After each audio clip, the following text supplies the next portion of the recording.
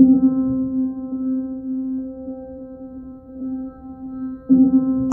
am a college made of brick and mortar, fueled by heart and mind. On this ground, hallowed and won by the sweat of champions, I've created a home for scholars and leaders.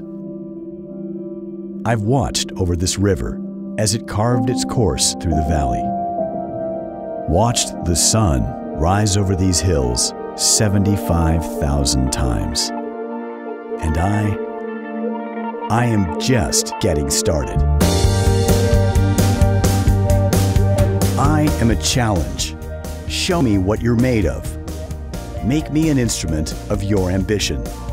Doctors, lawyers, teachers and leaders, artists, soldiers, writers, businessmen and women.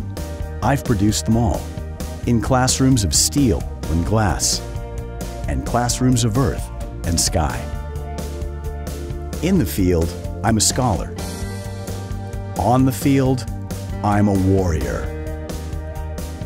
Let's shake things up, make some waves, put the liberal arts to work.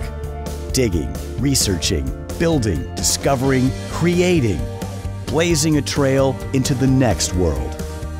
I am an engine of evolution, of revolution. I turn thought into theory, and theory into practice, and practice into perfect. I can remember very clearly when I came here for my visit as a candidate. My wife and I walked out into this magnificent quad that's at the center of this campus, and I said, this is what a liberal arts college should be.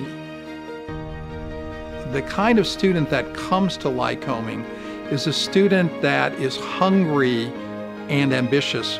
And when you are able to attract students who have that kind of hunger and ambition, and you mix them together with a faculty that is dedicated and committed to undergraduate liberal arts education, the outcome can really be quite spectacular.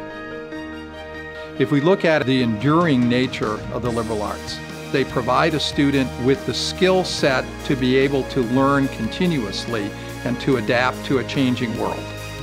Lycoming is an institution which, while small in the number of students that we have, is a giant in terms of the kind of impact that we have.